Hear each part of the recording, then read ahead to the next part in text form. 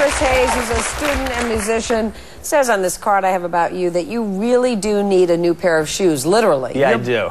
Is it that bad? Literally. Well, I'm not wearing them today. Took it up a notch. I wore my millionaire shoes today. Oh, okay. But my girlfriend Kelly, she wouldn't let me wear the grody, old, nasty, ratty tennis shoes. So they're that they're bad. Pretty huh? bad. They're pretty bad. Well, all right. Well, we can definitely so far buy shoes. I hope so. You got 2,000. No, you can. A nice pair. Very nice. But we want you to get a whole outfit. So let's keep working. You ready to play? Absolutely. Okay, let's play.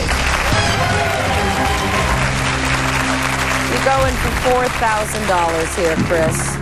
What singer is the subject of Martin Scorsese's acclaimed 2005 documentary, No Direction Home? Neil Young, Bob Dylan, John Lennon, Bruce Springsteen. No Direction Home, Bob Dylan B. Final answer. You are right. You're a musician. Good for you.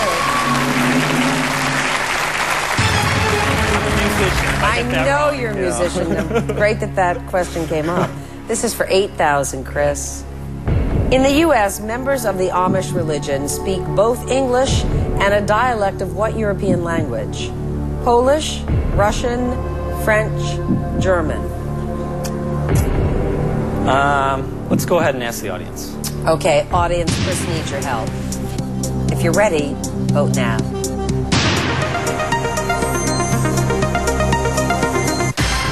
Well, 93% believe it is That's German. what I was leaning to. Yeah. I know everyone says that, but it's true. Yeah, it's true. I believe you. Man. I don't know. All right, let's go with them. You don't seem confident. I'm not. But let's say German. D. Final answer. You should be confident. They're very good. You got it.